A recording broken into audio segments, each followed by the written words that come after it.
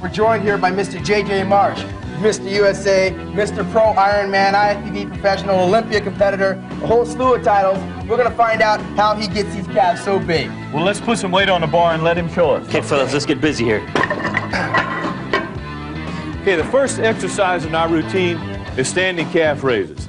You notice that JJ is keeping his knees perfectly straight, going all the way up, pausing at the top, getting a full contraction, coming down, getting a complete stretch. And like I said before, this is not the traditional standing calf raise machine. This is a Smith machine. We're improvising. Normally you'd use a block or a 2-inch raise to get the stretch at the bottom. We're using a 45-pound plate.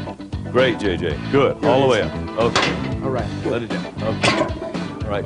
I'm going to do a slight variation of the calf raise. Let's just say, for example, you got lower back problems. You don't want the compression of the bar on your back. You can still work calves and work them very intensely by doing one-legged calf raises. Okay. I'm going to use a dumbbell as resistance here. Let me slide the plate forward to give me some stretch. Okay, great. All right.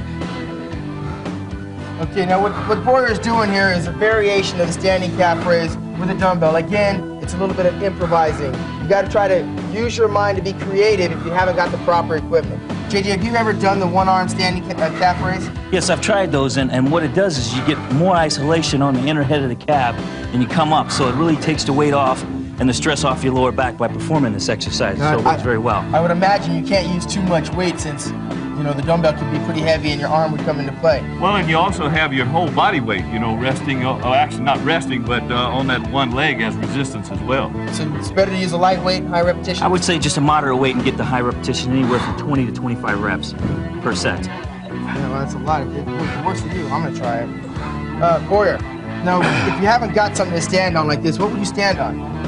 Well, you could literally use anything that would provide, you know, like a 2x4, anything that would provide some stretch.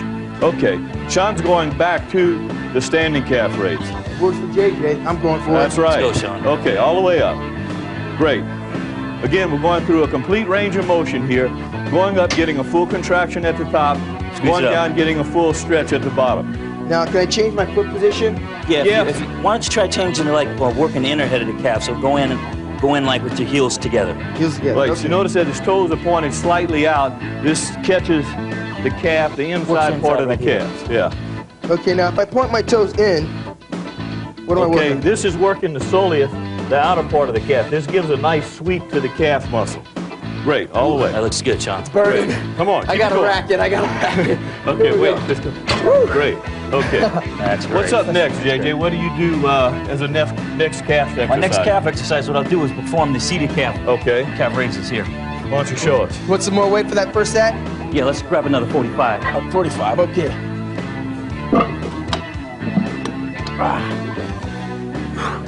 It's adjustable, so what you want to try to do is just adjust it to your knee level so you get a real deep stretch. Okay. So the importance of the weight does come into play. Correct. Now, you would use a heavier weight to build bigger calves, or lighter weight to get more detail? What I try to do is you go a little lighter weight, do anywhere from 15 to 20 reps, holding and pausing at the top when I'm performing this exercise. Now you notice he gets a contraction at the top, holds it for a second, really isolates it before he goes down and gets a full stretch. Again, this particular exercise, as you can see on JJ here, it's quite evident, it really isolates the soleus, the outer head of the calf muscle. JJ, if I were to spot you, would I spot you from here? Yeah, actually from the front. I was kind of slipping off of here, but here, let's go try this again. Okay, so I'd spot you from here. That would be perfect. Great. All the way. Would I help you on the way down? Good. No, let me take the resistance down. Just help me peak it at the top. Okay. So you allow the resistance to pull you down, really Correct. get the stretch at the bottom. I'm taking it down really slow. Good. Great, good job. Go on, jump on in there for you. Okay. All right. Before I start here, JJ, how often do you train calves in your training routine? How many times a week? I'm training them every other day, so usually I'm getting in like 3 days a week. We'll perform one light day, one heavy day, and one superset day where I perform 3 exercises at one time, really burning the calves really well. Total number of sets? Doing a total number of sets would be like 12 sets total. Now, is there such thing as overtraining the calf? I wouldn't really say overtraining because indirectly they get worked, you know, by just walking around. Yeah, so right. you really have to reach down and get real deep fiber. So working every other day works out perfect for me. I notice he's doing the inner part because he's got his toes pointed out. Come on, Boyer. Good stretch. Let's get it up, man. Come on. Come on now. Okay. Good job. Is there ever a point, when do you know you're using too much weight? Well, when you're not coming all the way up to the top and getting a full contraction, you know, or you get to the top and you're just letting the weight just slam you down and you can't control the weight going down, then you know you got too much weight on there. JJ, where should I position my feet? I mean, is it the ball of my foot that's on this pad? No, I usually go right on the tip, like on the toe, right off the big toe. Big toe. And really emphasizing rotating the weight and shifting the weight to the big toe. I feel it now, yeah. So you can feel it right there. Yeah, JJ, come, you know, step right here. I think you can really see how it's working on Shawn's outer head of his calf here. Yes, it's hitting him right here really well. He's coming up and squeezing at the top. He's getting the full range of motion, so it's working very well. Do you spend any time stretching your calves too? Yes. How important do you think that is? Oh, that's very important. Stretch, yeah. It's in between each set, what you should do is stretch so you can, you know, flush out the lactic acid and everything, get some more blood working in the area, and then perform the exercise again so it's not all tightened up and everything. So Okay, let's get on the donkey calf raise. Great. I'll go first. I'll tell you what, let's grab a plate here. This is the hard part. Okay, I got it. All right. Okay. Climb on. Now this is an exercise I like particularly. Who's gonna Yeah, JJ can give me jump up there. He's resistance? a little heavier than me. Okay. I've seen JJ in the magazines performing this, sometimes with 2 people sitting on his back. And I guess the reason, JJ, is you want more resistance. Yeah, you want to get more resistance because this way, you know, the weight's right over the calves right there, so you're really hitting the calves quite well. Besides, when you're doing standing calf raises, you got the whole body going into play. Right. You know, this is almost complementary to the seated calf because you got the weight right over the calves. Now you don't want to lean too far forward on him. You want to sit just above his glutes, right? Right on his hips. That's correct. That way you keep the weight shifted right there. Good. It's incredible how Come on, Boyer. separated Boyer's calves are Come on now. for his sides. You notice that Frank is doing leg extensions. This is the first exercise in our leg workout. It's not only essential for the quads, but it really serves to warm up the knees for the heavier leg work we're going to do, like the leg presses and the leg blaster. Come on, Frank. You got to excuse me. I've never been this close to an actual Mr. Olympia. This is a 3-time Mr. Olympia. That's it. Something I hope to be one day. Come on. Good. My turn. That's it. Hop in there. I always make it a point to stretch after every set, and the one I like to do here is the one leg back stretch, I call it. Okay, you'll notice that Shawn is going through a complete range of motion. Again, you can see the separation in the quads. This is essential for good leg development. You simply cannot go without doing this exercise in a leg workout. That's all it. the way up. That's it. Complete contraction at the top. Come on. All the way. Okay. That's it. All right, my turn. I get an adrenaline rush, you know, training with these kind of guys. I only see these guys in the magazine. I got a great opportunity here. So I hope you learned something. Frank, tell me about what's happening right here in your experience with leg extensions. I've always done a lot of this. I remember in '79 Olympia, I used to do 10 sets of this 3 times a week. And there's nothing better to bring out the separation in the frontal thigh. So this is more of a cutting exercise? Absolutely. You would use this, what, for warm-up and then progressively increase the weight? Right. Can you get big thighs on this? If you use heavy weight, you can. But it's really important as a first movement for the thigh workout. All right. Push him out, Boyer. That looks good. I'm pretty warmed up. Why don't we let's move on to a heavier exercise. The granddaddy of them, one of the granddaddies, the big leg press over here. Okay. What I want to do is make the notation that this is a basic mass building exercise. Am I right, Frank? Yeah. Leg press is a real good movement. I do it a little bit differently than you guys. I do higher reps and lighter weights. Okay. Show us how. This is essential in any leg program because this catches the general overall musculature of the leg. Not only works the quads, but it also works the hamstrings and even the buttocks as well. Now, if I was going to spot him, I'd spot him, what, from here or from here? Yeah, either way, in other words, from the post there or from the platform as well. But you notice Frank, again, is going all the way down. Complete range of motion is very important. Complete contraction, complete extension. 2 more. 1. Yeah, come on. Great. 2. Good, rack it. I'm going to go a little heavier. Okay.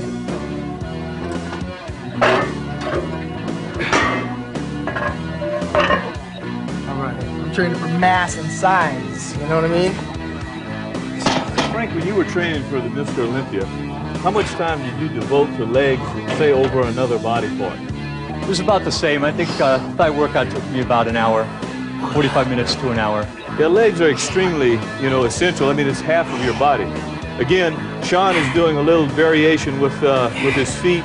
He's emphasizing, the total quad area, going very deep. Great, Shawn. Thighs are the biggest All the way muscle down. group in the body, and you get quite an aerobic effect from this. You're really breathing hard after a set of Gonna burn. thigh work. Okay. Gonna burn too. Go ahead, step on in there, boy. Now, my experience is you can vary your foot position. What's the difference when you point your feet out like Boyer with the heels closed as opposed to having the feet wide? Is there a big difference? Well, Boyer's working more sweep on his thigh with his toes pointed out like that. He's getting quite a bit of buttock work and even stretching his hamstrings a lot on that movement. Now, I'm competing here in the 90s. I know you were competing in the 70s and the early 80s. Did you have this kind of machine when you started bodybuilding? We used a vertical leg press, which was basically the same thing, but it slid straight up and down. You see him around still, but I think this is a superior movement.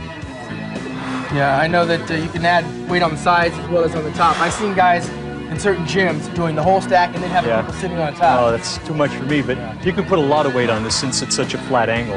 Is size really important, the most important thing as far as creating the full leg development? I mean, is size that important? I think it's a combination, Shawn. You know, you got to have it all. You got to have the shape of it. Okay.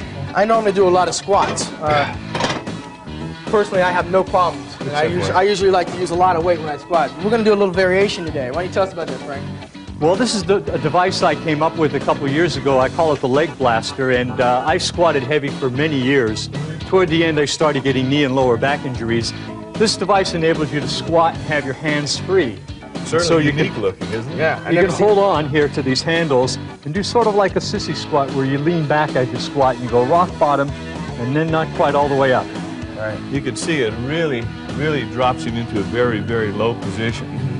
He's working, obviously, just the quads. It's isolating the quads, almost like a sissy squat. Do you feel that in your arms? I mean, you're doing I'm a just leg holding on exercise. with my arms. I don't want to pull myself up with my arms. They're just like hooks holding on. Do you normally do this like looking in front of a mirror? Yeah.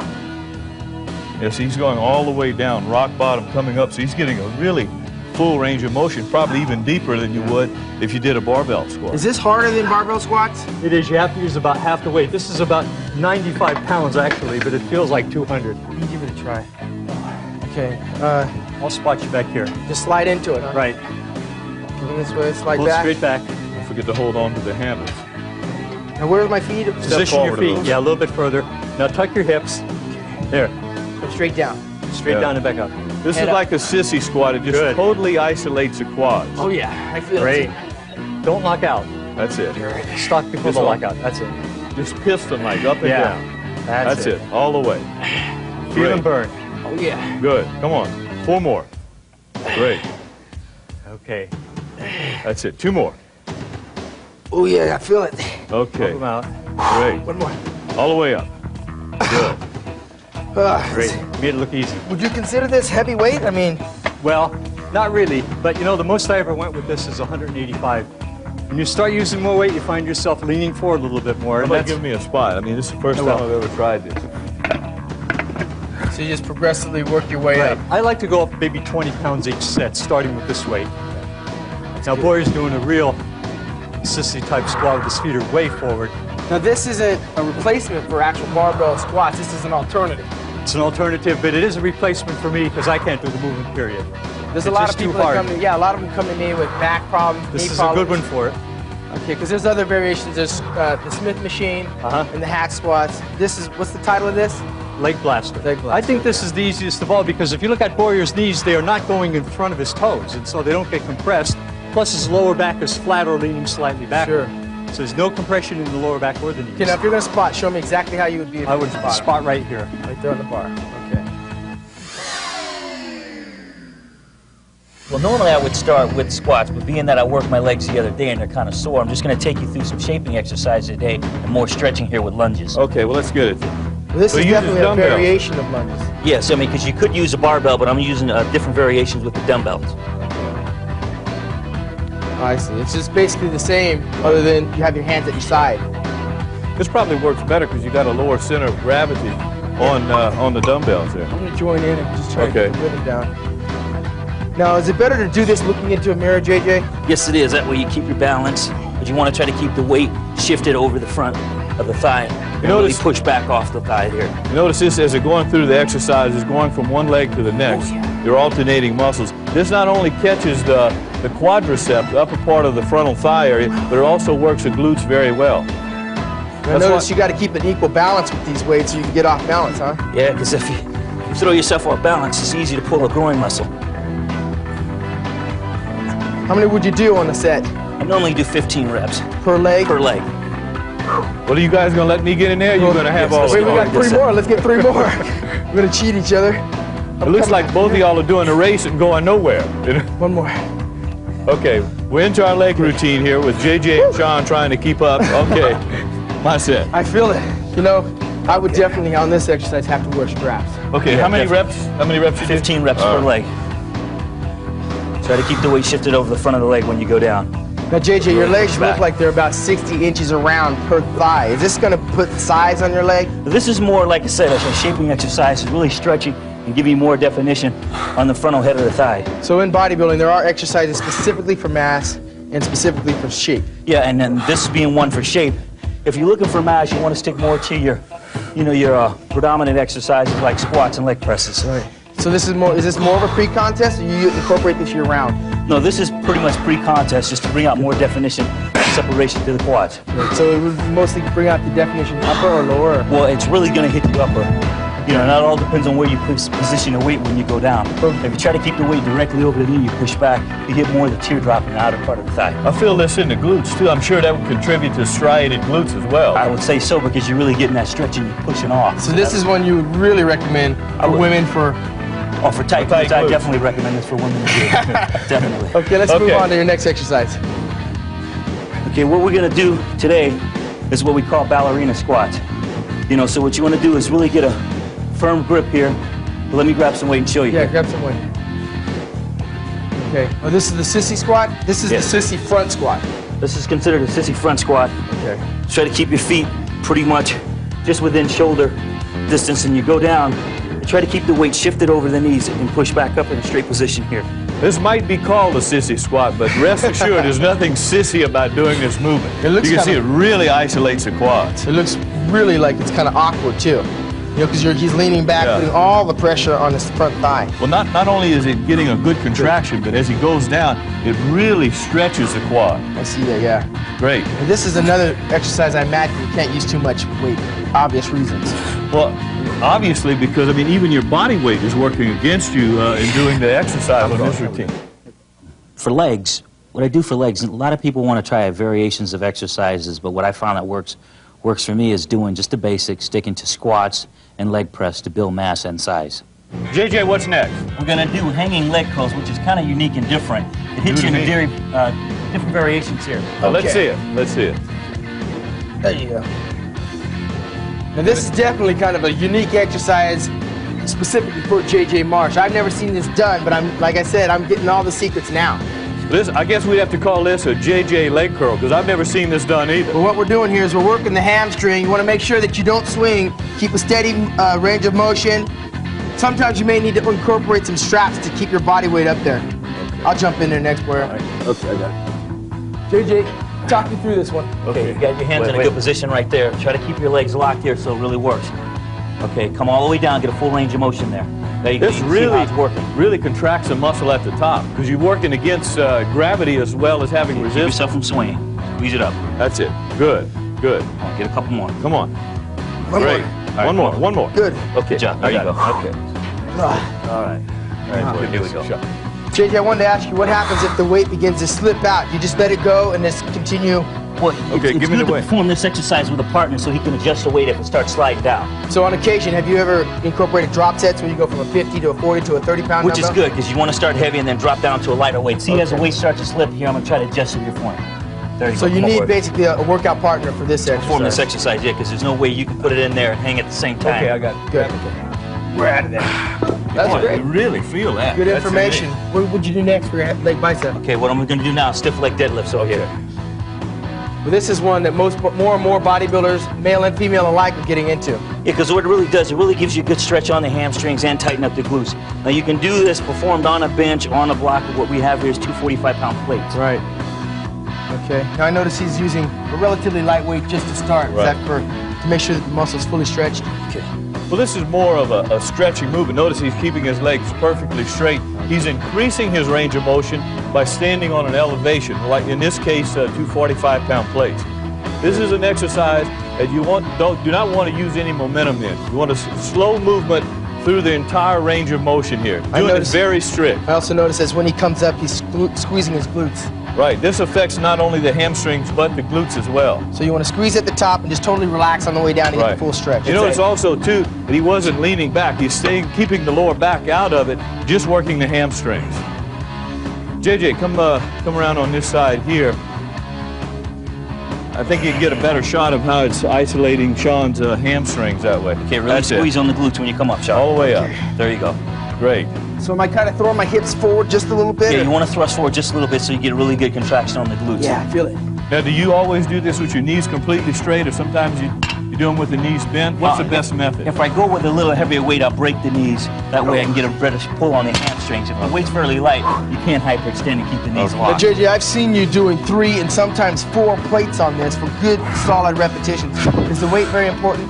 The weight is very important, you know, but the main thing is keeping exercises correct and strict form. So, you know, you don't want to lose form by going heavy weight. You know, just want to keep a little good form. Now, I know you train out in the desert out in Phoenix, Arizona, so it's got to get pretty hot in there.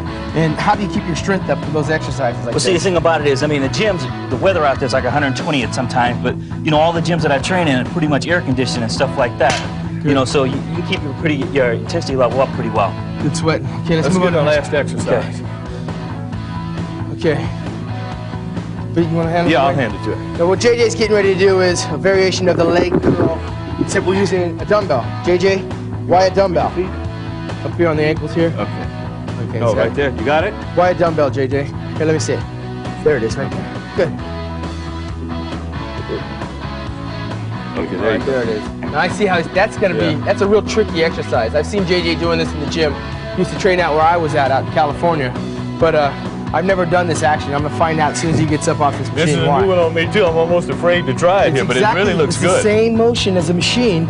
Only difference is you're using your feet to maintain control of the weight. Come on, JJ. All the way. Definitely takes a lot more greater concentration on this exercise. It's almost like a concentration curl for the thigh biceps. Let me give it a try. Yeah, when you're doing these, I mean, you really feel the pull. Yeah. You know, it's different than on the machine. Now, he's never done this before, so what precautions should he take? Try to keep your feet real tight together and bring it up slow. Don't drop the weight too low or it will slip out. We got a couple of more minutes left, about 2 or 3 more minutes, and our 30 minutes are up. I'm going to do a couple more reps. Take us out of here. Okay, you're on. Okay. Come on. Bring it home. 1, 2, 3,